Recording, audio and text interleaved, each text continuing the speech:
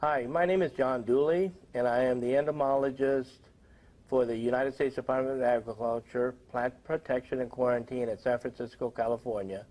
My specialty is that I identify all of the whiteflies and armored scales that accompany shipments coming into the country from all over the world.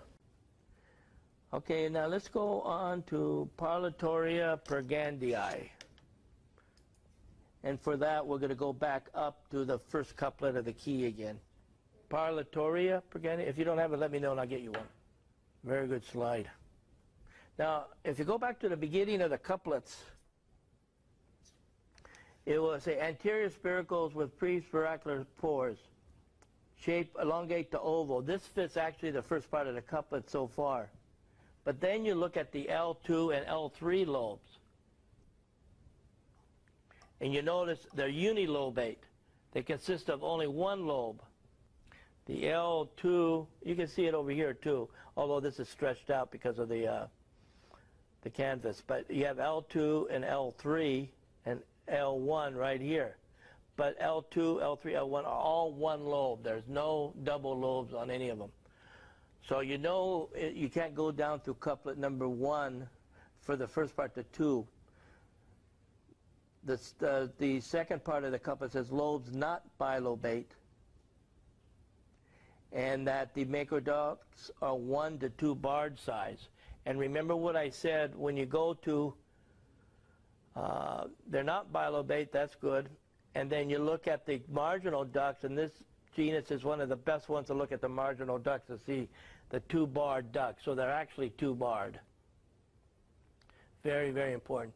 This is probably one of the most common scales that you'll run into, especially on any citrus relative, whether it's what we call Bergera, Murraya, or citrus, any rutaceous plants.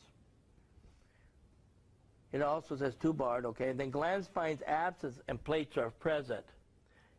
If you look down here, you see how some of these are fringed at the tip, and some are thick. The same thing here. These are fringed. These are fringed. These are not gland spines. These are actual what they call fringe plates.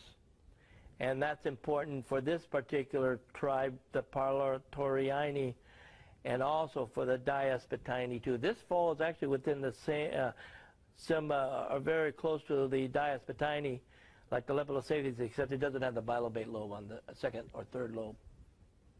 So if you follow that key, you go automatically to number 4. 2-barred marginal and submarginal macroducts present. If you look at plate 5, figure 2 and 3. And that's what these are. I'll try to get a higher power just to see if it does any better. 2-barred macroducts. You can see all the macroducts with a big orifice there. Sometimes I'll caution you, when you look at these, they're really thick, but they may not look like they're 2-barred. If you see them really thick and big like that, especially along the margin, try it that way first when you go through the key. That's a pretty good indication that they are 2-barred. And like in science, there are always exceptions. So don't get frustrated, just be happy. Anyway, and then a lot of times when they're 2-barred, they have these huge orifices on the other side as well, the openings. Those openings usually have to come up through the derm. I believe most of these are wax secreting, but I'm not quite sure of that. And as I mentioned, these are the plates, and you can see they're intricately fringed, and you'll see on some of the other species in genera, they're even going to be more elaborate and more saw-like. So that's very important for this particular genus. There are 4 pairs of lobes present with lobe 4 wider and notched several times, and what they call paraphysis absent. Paraphyses, in my earlier talk, are elongate structures that start at the margin and may be shorter than the length of the median lobes or longer than the length of the median lobes, and they go up toward the medium. These have no paraphysis. These things are actually just sclerotization connecting the lobes, and has something to do also with maybe with the microducts. The paraphysis, you'll see them later, but they're absent on this. I think the next slide will show you paraphysis. So they are absent. And then the fourth lobe, if you count the lobes, here's the median L1, L2, L3.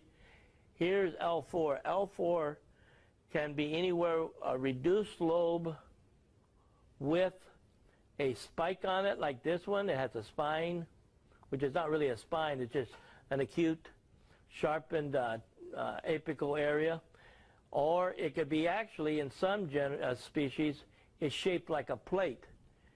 It's hard to see here, each lobe, just for your information, has an associated CD. You can see a little bit of it here that actually designates the beginning of that lobe. And in order to find the fourth lobe that may be developed and look just like a plate along the margin, you count the CD to the fourth CD, and that will give you the position of the fourth lobe. On this particular one, the CD, I think, is maybe right here. It looked like it could have, no, I'm sorry, probably right here. But it may have broken off. Sometimes they break off. For the most part, they still stay intact. But this is the fourth lobe. Now, pergandii, according to this, it says, was it present one? That is notched several times. That's a mistake in the key, so you just found a mistake. Pergandii is notched. Is not notched. This is pergandii. Pergandii actually has this apical sharp tooth at the end.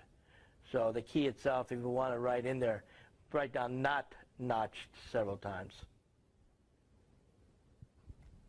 Just for your record. One bit of caution for all these identifications that you're doing here and you did with the Allarodids and the APHIS.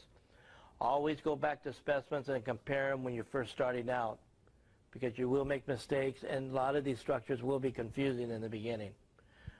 But don't get discouraged, because it's actually a lot of fun finding out the variation and the highly variable forms of a lot of these. But anyway, this is pergandii, and as I said before, pergandii is a big pest. It actually attacks, I think, over 100 different plants, but the great majority are in the rutaceous group, the citrus. And it is a very bad citrus pest, and unfortunately occurs all over the U.S. And for your information, Parlatoria has probably around 20 to 30 species worldwide. So it does get very involved in trying to identify the species if you get something, especially from an unknown country or unknown host. This is Polyphicus, but primarily on citrus. Okay, if you want to take, one other thing on this, and I'm going to re-emphasize this because we're going next. You have these little half-moon structures that connect the lobes. Don't worry about that. The next one you're going to see are going to be structures coming out between the lobes or at the base of the lobes, okay?